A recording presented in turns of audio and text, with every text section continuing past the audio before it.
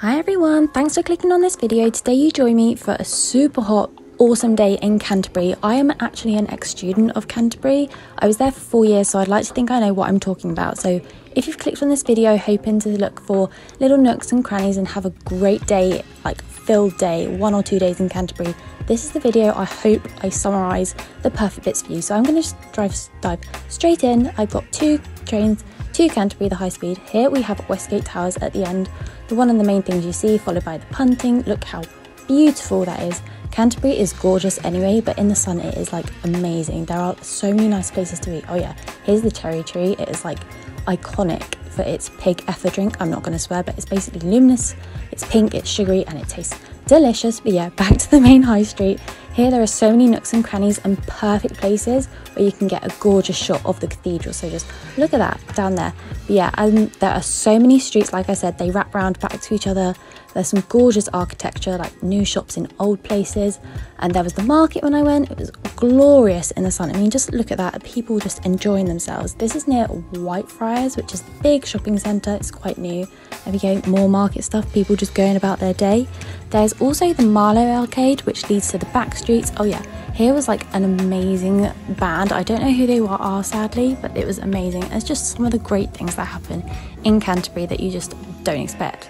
Oh yeah, and this is me walking through to Waterstones eventually. But yeah, there's Marlowe Arcade, which leads out to the back, and it is buzzing today. So it wouldn't be a trip without a stop at Waterstones because I'm a bookworm. I love books. But yeah, back through the arcade, and this is like onto one of the back streets of Canterbury, where we get through the old Chaucer Bookshop, which is here. It's super old. I remember going in here in first year. I was like, what is this hidden gem? It is full of amazing books, some new but mostly old. It's really quiet. It smells a bit but like nostalgically old, just because the books are just really old. There are so many, and like even going up the creaky not creepy stairs, there are just so many books. Look at that, it is like endless. Yeah, I could spend ages in there. But anyhow, moving on to the back streets again, past all the other houses and little shops that are mainly forgotten, through to St. John Dane Gardens. You pass more architecture that is just beautiful. And yeah, it was a really hot, sunny few days when I went, and you can see like the grass is kind of drying up. Yeah, there's me going up the monument. It's a bit of a trek. It's like 2 minutes, but it is nice and steady. But for me to get the best view of Canterbury and the cathedral is from up here, so keep on going. Up we go, up the stairs, and there are a few people there. But yeah, here is the back of it. So you go round past the Aldi and other unis at the back, but look at that, a lovely beautiful view over the city. You've got the Marlowe Arcade, which is just towards the left, which is like a pointy building. You've got St. John Dane Gardens below, and then of course the cathedral. I'm just going to pop in, so let's have a chat and see what my plans are for the day. Hello everyone, or good afternoon should I say. It is a beautiful day here in the UK, and I am in Canterbury, which is actually my old stomping ground for uni, so I'm very, very excited to be here today. You're probably wondering why. I just love it so much. There's no explanation for that. You can see yourselves like in my sunglasses. How cute. But yeah, I am currently sat in the sunshine in St. John's Gardens, I believe it's called. It's so stunning here. I mean, you can see behind me, like just the building is just like incredible. But yeah, today I am here for some personal research reasons and just to enjoy this beautiful city. It's a reason I picked it for my university. My main aim is to get some beautiful shots, write my blog, because I want to help people find which bits are in the city that are like the best and often the most like unrealised bits of the city to see that are hidden. So you've got your classic cathedral, Westgate Towers, and then the canal river thing that goes through as well, and then your Punting.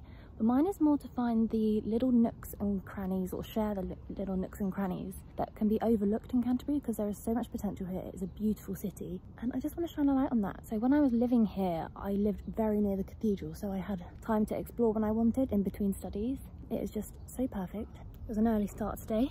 On the got 2 trains here. I got the high speed from St Pancras to Canterbury West. Very seamless, very smooth, very busy.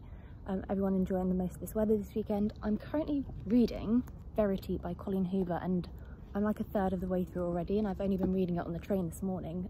Incredible. Yeah, I'm just going to sunbathe a bit more, read my book, then grab some lunch and do some exploring. So yeah, I hope this video helps you out. I hope you enjoy some of the sights, some of the little food places that are available, and I highly recommend you visit Canterbury. I hope I do it justice. But yeah, speak to you soon.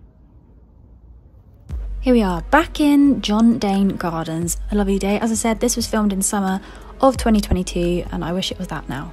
But yeah, back to the main high street. We're going back past the old Weavers and the Great Stour, which is popular for punting. You'll see it's best in spring and summer if you're planning to do it. But yeah, back through Westgate Gardens. Here you've got the lovely view of the Stour. I decided to have a lunch of a Subway in the gardens. It was baking hot, and honestly I can't remember the last time I was that happy. I just felt so at peace.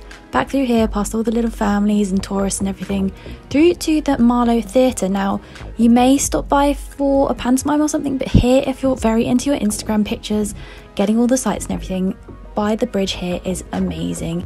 It is perfect. It is just gorgeous. You'll find most cities have this kind of thing as well. But yeah, the punting goes on around here.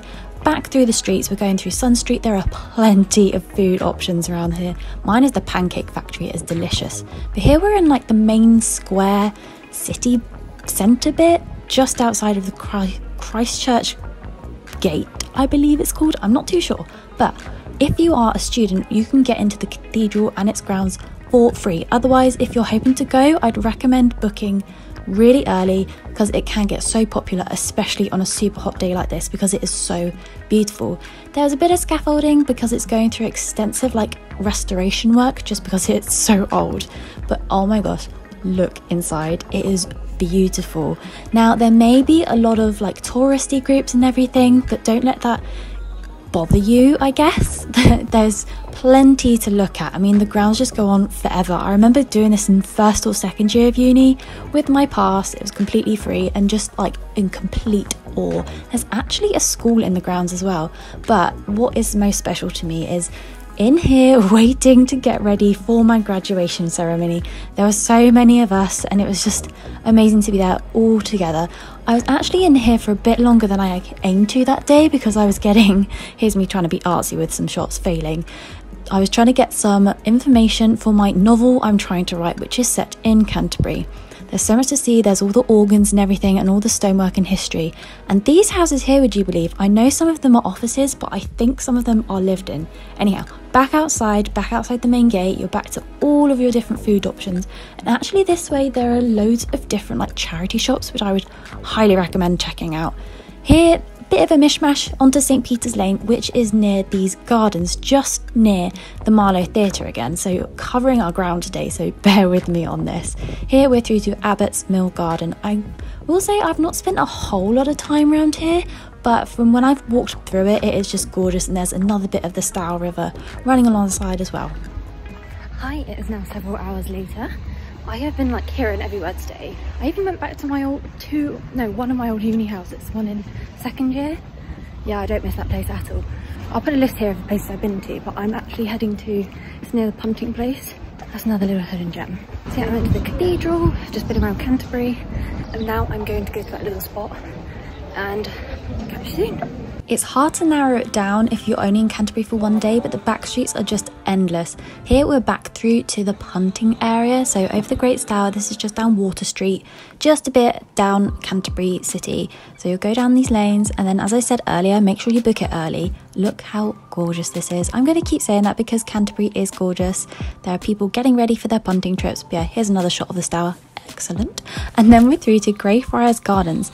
This is a pure hidden gem. I know I've said a lot, but this is just gorgeous. It is so quiet compared to Westgate Gardens. As you might see, there are some seagulls there ruining it, just going into the bin. Ew. However, this is much quieter, so idyllic, so peaceful, and I swear there's like a secret like chapel, but it's closed off, so I don't know what happened to that. There are also some beautiful bits of architecture around here as well, some apartments, some flats, whatever. Going through all the little back streets again, we get to St. Peter's Grove. If you're into your Instagram, this is perfect for a shot, and also if you're nosy like me, because the windows are so low, I don't mind peeking into the front windows, much to the neighbours' annoyance. And Black Griffin Lane, that is another one as well. Here is Canterbury West Station. Look how gorgeous this is. We're on our way back home. I'm just going to leave you with some shots of the high speed where you can get back to London in just under an hour through the beautiful countryside, where I'll give you a debrief of the day. Hey, it's now the evening. I am now home. It's been an amazing day in Canterbury. So I managed to go see Westgate again, sit in the gardens there, having my lunch. I went in the cathedral as well. That was really cool. It's been a while since I've been in there other than my graduation, so I managed to see it properly. I walked around Canterbury. I think I clocked up like 20,000 steps or something, and I'm really tired right now. I also finished that Verity book. Phenomenal, amazing. Yeah, I'm trying to remember all the places I went today, because there were just so many different bits and little nooks and crannies. I mean, you'll never get bored like going around the streets of Canterbury. And then there was the Marlowe Theatre, so you can always go there if you want to see a theatre. There are loads of green spaces like dotted here and there, and there is always something to do, whether that be shopping, sightseeing, do punting. And then there's the cathedral, like I said. I went back to one of my old uni houses. Well, I just walked past it just to remind myself. And then just even the route back reminded me of like being a student again. Oh, there's a nice fly there.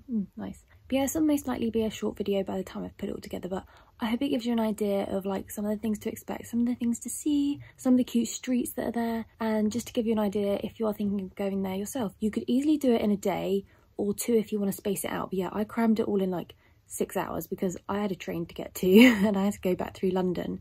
Yeah, I had the most amazing time. I will never get bored of Canterbury. I love it so much. But yeah, I hope you enjoyed this video and I look forward to seeing you again soon. Bye.